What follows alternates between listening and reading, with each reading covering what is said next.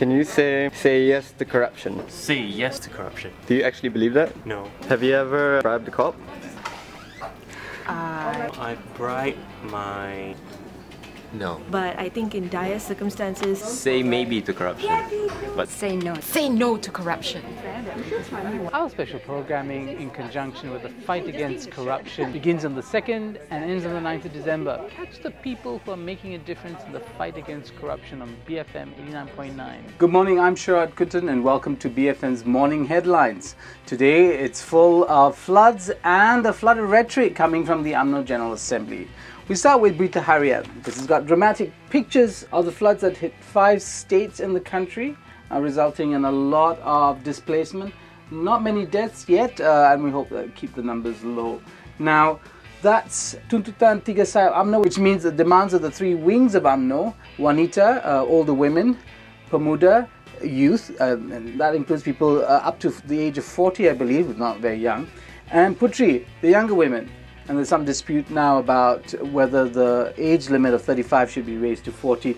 So those are the demands. The demands sometimes come in the form of quotas. Demands, for instance, for 30% for young people to be included on residential committees, or rather residence communities. These are just suggestions by the party to the government of the day. Of course, UMNO leads the coalition which is in control of the government at the federal level.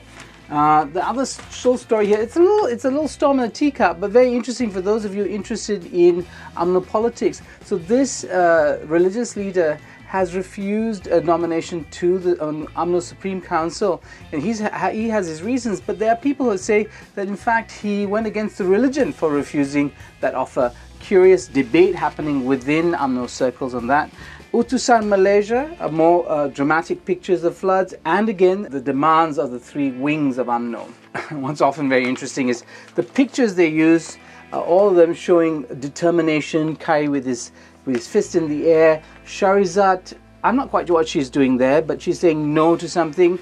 Maybe it's another moo moment, but here the Putri wing leader showing her resolve by sticking her finger out in the air. Okay, the Sun actually gives Khairy a lot of play.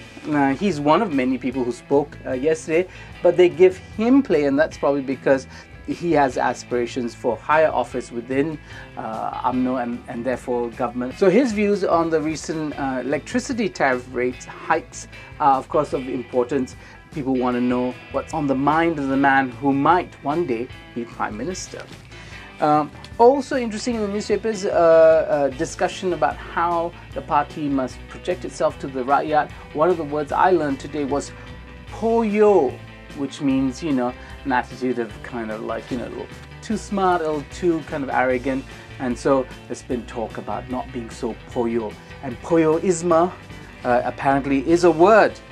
Now the New Straits Times, again, the floods and the Prime Minister and the UMNO General Assembly here looking very, very relaxed. He's a man who is, you know, has the concerns of the Rakyat at heart. This is what the image tries to convey, and it's replicated in several newspapers. So you know that was part of the communications department's choice of image to put out. Sina Harian again goes with this story about the religious leader who's refused nomination to the UMNO Supreme Council, and the Banjir, the flood that is affecting much of the country. Star, pretty much that as well. An important point here, that's 6 bills withdrawn, and that's also repeated in today's Malay Mail. The 6 bills that were supposed to go for a second reading have been withdrawn by the government.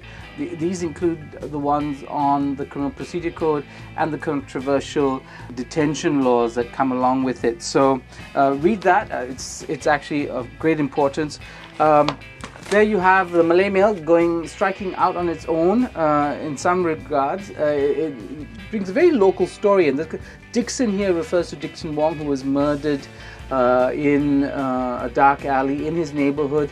Of deep concern to the residents there. They finally found a way of securing the area, and so that's quite a local story. Chua Soy Lake from the MCA, you know, a party within the coalition, but perhaps one that is increasingly embattled, and so it doesn't get much play.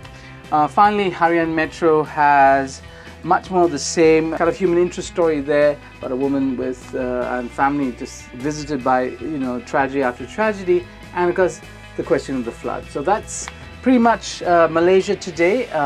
I'm Sharaad Kuttan on BFM's Morning Headlines, BFM 89.9.